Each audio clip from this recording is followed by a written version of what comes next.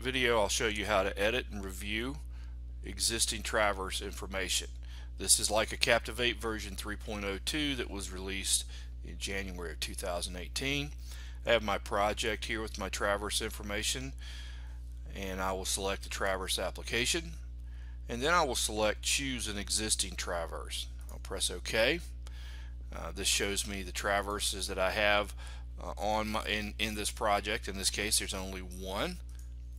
I can then select the data, and this will show me the sets that were turned. So I have 3 sets, and it tells me that on each of these 3 traverse angles, that's 3 sets were turned. So if I want to look at the data and review it, I can select one of the sets and press edit. This will show me my point ID for my foresight. I can go to my back sight. I can also look at my station. And you'll notice I have the ability here to change my instrument height on the station. I also have that ability on the back sight, or I'm sorry, on the foresight, excuse me. Can change that information.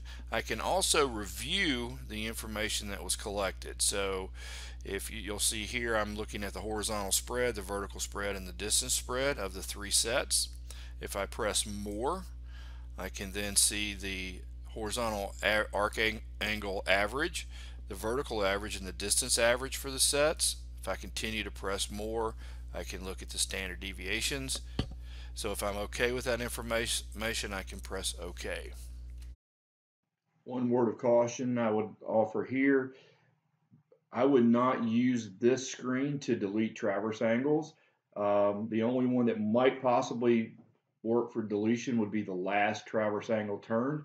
If you realize that one of the angles or sets that you've turned is out of your tolerances, I would recommend you go back into um, the measure program and use the measure foresight application to add additional sets, and then in your office use your office software to remove the bad traverse angles and insert the new traverse data. This will keep you from having issues with your data in the field.